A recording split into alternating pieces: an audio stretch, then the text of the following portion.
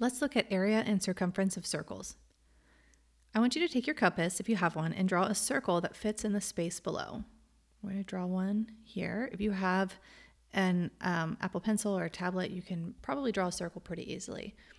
And then find the diameter of the circle. So you'll need to draw a line that connects across the entire circle and measure it. And in my case here, my diameter is just about, it's actually 3 inches long. So your radius is going to be half of your diameter. So it will be this. So you can see that the radius is half of the diameter. So all you have to do is divide by 2. So in my case, since my diameter was 3 inches, my radius is 1.5 inches. So what is the relationship between the radius and the diameter? Well, the radius, just like we said, is half of the diameter. Now your circle may be larger or smaller than mine, and that's completely okay. It doesn't have to have the same measurements. So here's the key points here. You already know area when it comes to quadrilaterals and triangles. So you know the definition is the number of square units in a shape. Now area is going to look a little bit different in a circle because it's not a squared off shape.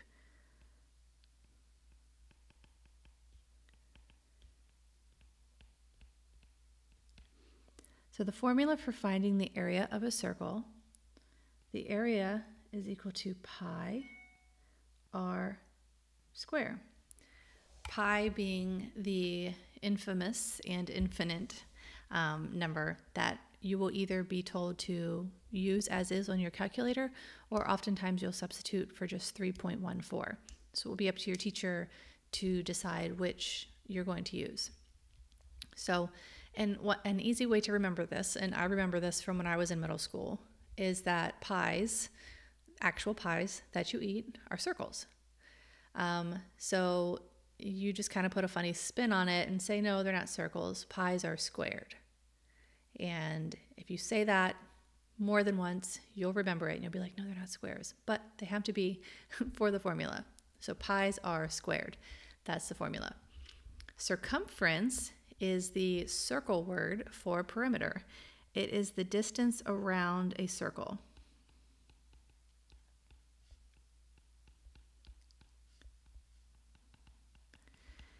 And it starts with CIRC, just like circle does. So if you hear circumference, just think circle around. So it goes all the way around the circle. It's this entire measurement here.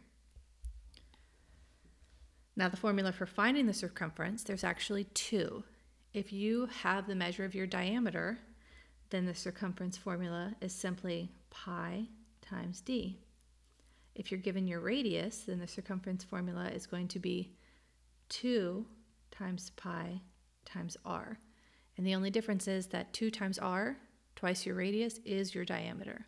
So they're basically the same formula. They are the same formula. It just depends on whether you're using your diameter or your radius. So let's look and let's explore circumference. So we're going to go back to the circle that I drew. And the diameter was 3 inches. So you can either put your own diameter in here or you can just use mine. So you're going to multiply the diameter by pi.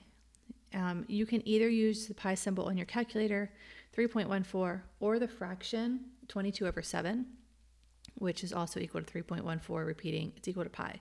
Just be sure to listen to your teacher and read directions carefully to make sure you're using it the correct way. So we are going to say that our circumference is equal to 3 pi, using the pi button, and it is approximately 9.42 inches.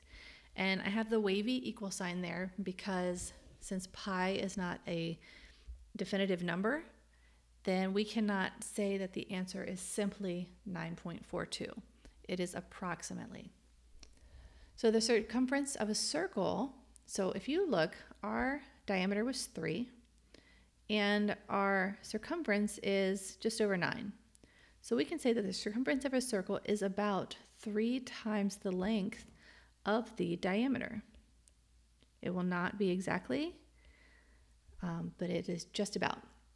So since you know the relationship between the radius and the diameter of a circle, how could you find the circumference if you are given the radius? All you have to do is simply double the radius, which gives you the diameter, then multiply by pi.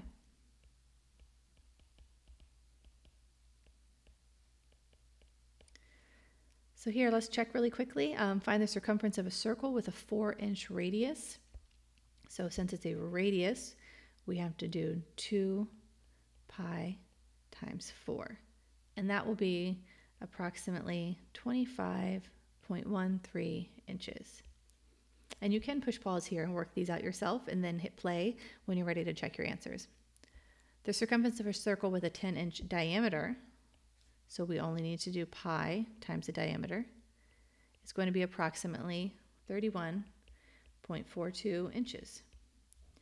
Circumference of a circle with a 6.5-inch radius, 2 pi times 6.5 is approximately 40.84 inches. So going back to the circle that I drew previously, the radius was 1.5 inches. And again, you can use mine or you can use your information. So you're going to multiply the radius by itself and then multiply the product by pi. That's using the formula pi r squared. By multiplying 1.5 by itself, you're squaring it. So a is equal to pi times the radius, 1.5, squared. And that's going to be 7.07 inches squared. Don't forget to square your units there. Since you know the relationship between the radius and the diameter of a circle, how could you find the area if you are given the diameter instead of the radius? Well, since the diameter is twice the radius, you would have to divide the diameter in half, or divide by 2. And then you'll be able to use it in the equation. So pause here if you want to work these out yourself and then check. The area of a circle with a 4-inch radius is going to be pi times 4 squared, which is about 50 and 27/100 inches squared. The area of a circle with a 10-inch diameter, so we have to cut that in half and say 5, is going to be pi times 5 squared, which is going to be 78.54 inches squared. The area of a circle with a 6.5-inch radius is going to be pi times 6.5 squared, and that's going to be 132.73 inches squared. So you can refer back to these notes when you're working on your homework or your classwork, and use the formulas and the examples again if you need them.